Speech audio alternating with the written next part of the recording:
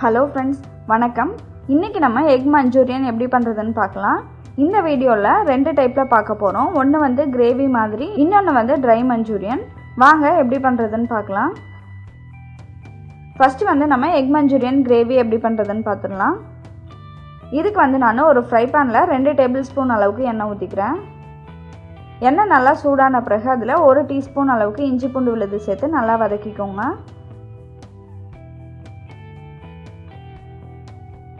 இப்போ பாருங்கள், இஞ்சி பூண்டு பேஸ்ட் வந்து நல்லா வதங்கிருச்சு. இந்த சமயத்தில் ஒரு 3 பல் அளவுக்கு பூண்டை வந்து நல்லா இந்த மாதிரி பொடியாக நறுக்கி சேர்த்துக்கோங்க.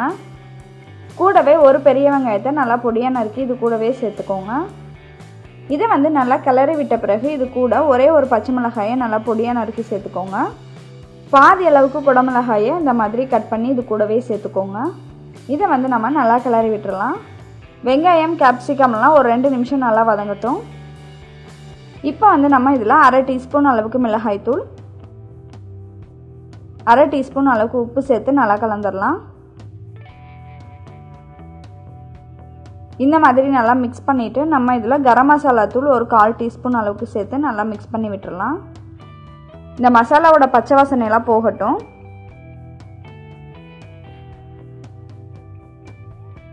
இந்த சமயத்தில் நம்ம இதில் 2 டீஸ்பூன் அளவுக்கு சோயா சாஸ் சேர்த்துடலாம்.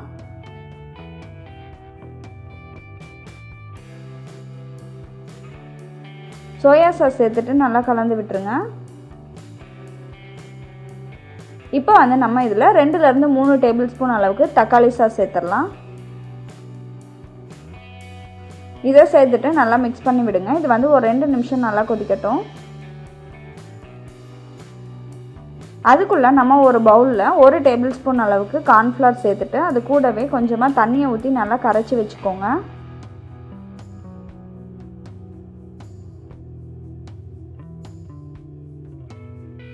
இப்போ வந்து நம்ம இந்த கிரேவியில் கொஞ்சமாக தண்ணியை ஊற்றி ஒரு 2 நிமிஷம் கொதிக்க வச்சிடலாம். இப்போ பாருங்கள், கிரேவி நல்லா கொதிச்சிட்ருக்கு. இந்த சமயத்தில் நம்ம கரைச்சி வச்சுருந்த கார்ன்ஃப்ளவரை இது கூட சேர்த்து நல்லா மிக்ஸ் பண்ணிக்கலாம். கார்ன்ஃப்ளவர் சேர்த்தோடனே நல்லா திக்காகும். அதனால முன்னாடியே கொஞ்சம் தண்ணி வந்து அதுக்கு தகுந்த மாதிரி ஊற்றிக்கோங்க. இப்போ பாருங்கள், இது வந்து நல்லா கிரேவி கன்சிஸ்டன்சிக்கு வந்துருச்சு. இந்த சமயத்தில் நம்ம வேக வச்ச முட்டையை இந்த மாதிரி 2ஆக கட் பண்ணி சேர்த்துடலாம்.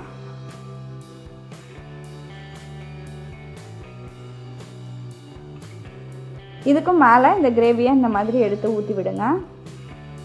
லாஸ்ட்டாக நம்ம கொத்தமல்லி இலை தூவி இறக்கிடலாம். இப்போ பாருங்கள், ரொம்ப சிம்பிளான எக் மஞ்சூரியன் கிரேவி ரெடி ஆயிடுச்சு. அடுத்ததாக நம்ம ட்ரையான எக் மஞ்சூரியன் எப்படி பண்ணுறதுன்னு பார்க்கலாம். இதுக்கு வந்து நம்ம ஒரு பவுலில் 5 முட்டையை இந்த மாதிரி உடச்சி எடுத்துக்கலாம். இது கூட 1/4 டீஸ்பூன் அளவுக்கு உப்பு சேர்த்துக்கோங்க. அதே போல் 1/4 டீஸ்பூன் அளவுக்கு மிளகுத்தூள், 1/4 டீஸ்பூன் மிளகாய்த்தூள் சேர்த்துடலாம். இது எல்லாத்தையும் சேர்த்துட்டு நல்லா கலந்து விட்டுக்கோங்க. ரொம்ப அடித்து கலக்க வேண்டாம், லைட்டாக இந்த மாதிரி கலந்து விடுங்க. ரொம்ப அடித்து கலக்குனீங்க அப்படின்னா நமக்கு வந்து நுரையாக வரும். அந்த மாதிரி வரக்கூடாது. ரொம்ப லைட்டாக இந்த மாதிரி மிக்ஸ் பண்ணி விட்டுக்கோங்க. அடுத்ததாக ஒரு டிஃபன் பாக்ஸ் எடுத்திருக்கேன். இதில் வந்து அடியில் வந்து நல்லா எண்ணெய் தடவிக்கோங்க. இப்போ வந்து நம்ம கலந்து வச்சுருந்த முட்டையை இதில் ஊற்றி இதை மூடிடலாம். இட்லி பாத்திரத்துக்குள்ளார வந்து ஒரு ஸ்டாண்ட் வச்சுக்கோங்க. தண்ணி இந்த மாதிரி நல்லா கொதித்து வந்த பிறகு நம்ம இதில் ரெடி பண்ணி வச்சுருந்த முட்டையை இதில் வச்சிடலாம். இதை வந்து மூடி வச்சு ஒரு 20 நிமிஷம் வேக வச்சுக்கோங்க. முட்டை வந்து வேகட்டும். அதுக்குள்ளே நம்ம சைடில் இன்னொரு மாவு ரெடி பண்ணணும். அதை ரெடி பண்ணி வச்சிடலாம். இதுக்கு வந்து நம்ம ஒரு பவுலில் 2 டேபிள் ஸ்பூன் அளவுக்கு கார்ன்ஃப்ளவர் சேர்த்துடலாம். கூடவே 2 டேபிள் ஸ்பூன் அளவுக்கு மைதா மாவு சேர்த்துருங்க. இது கூட 1/2 டீஸ்பூன் அளவுக்கு உப்பு, கொஞ்சமாக பிளாக் சால்ட் சேர்த்துக்கோங்க. ஒரு 1/4 டீஸ்பூன் சேர்த்துக்கலாம். அடுத்ததாக 1/4 டீஸ்பூன் மிளகுத்தூள், 1/4 டீஸ்பூன் மிளகாய்த்தூள் சேர்த்துட்டு நல்லா கலந்து விட்டுடலாம். இது கூட கொஞ்சமாக தண்ணியை சேர்த்து நல்லா கலந்துக்கோங்க. இந்த மாவு வந்து தோசை மாவை விட கொஞ்சம் தண்ணியாட்டம் இருக்கிற மாதிரி பார்த்துக்கோங்க. ரொம்ப திக்காக இருந்தது அப்படின்னா நமக்கு வந்து மஞ்சூரியன் வந்து அந்தளவுக்கு நல்லா இருக்காது. இப்போ வந்து இந்த மாவு ரெடி ஆயிடுச்சு. இப்போ பாருங்கள், நம்மளோட முட்டையும் வந்து நல்லா வெந்து ரெடி ஆகிடுச்சு. இதை வந்து இந்த மாதிரி கட் பண்ணி எடுத்துக்கோங்க.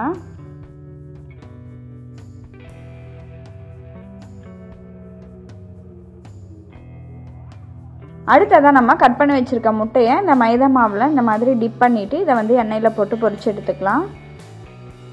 இதே மாதிரி எல்லா பீஸையும் நல்லா பொரிச்சு எடுத்துக்கோங்க.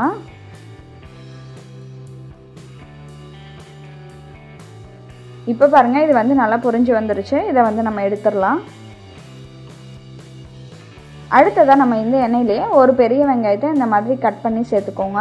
இந்த பேனில் வந்து ஒரு 2 டேபிள் ஸ்பூன் அளவுக்கு எண்ணெய் இருக்கிற மாதிரி பார்த்துக்கோங்க.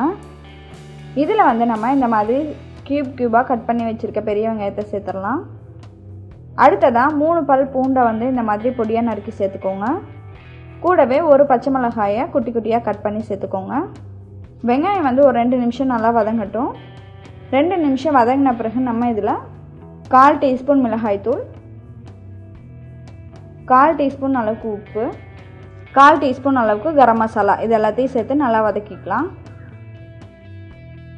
அடுத்ததாக இதில் 2 டேபிள் ஸ்பூன் அளவுக்கு டொமேட்டோ சாஸ் சேர்த்துக்கோங்க. கூடவே 1 டீஸ்பூன் அளவுக்கு சோயா சாஸும் சேர்த்து நம்ம நல்லா கிளறி விட்டுடலாம். இதில் கொஞ்சமாக தண்ணியை ஊற்றி நல்லா மிக்ஸ் பண்ணி விடுங்க. 1/4 டீஸ்பூன் அளவுக்கு சர்க்கரையும் சேர்த்துடலாம். இது வந்து இந்த மாதிரி நல்லா கொதிச்சிட்ருக்க சமயத்தில் நம்ம வந்து இதில் கொஞ்சமாக பிளாக் சால்ட் சேர்த்துடலாம்.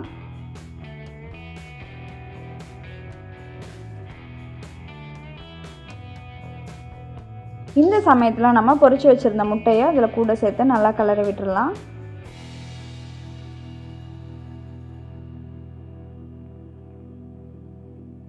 லாஸ்ட்டாக கொஞ்சமாக கொத்தமல்லி இலை தூவி இறக்கிடுங்க. இந்த 2 ரெசிபியும் நீங்களும் உங்கள் வீட்டில் ட்ரை பண்ணி பார்த்துட்டு உங்களோட ஃபீட்பேக்கை கமெண்ட்டில் சொல்லுங்கள். நன்றி.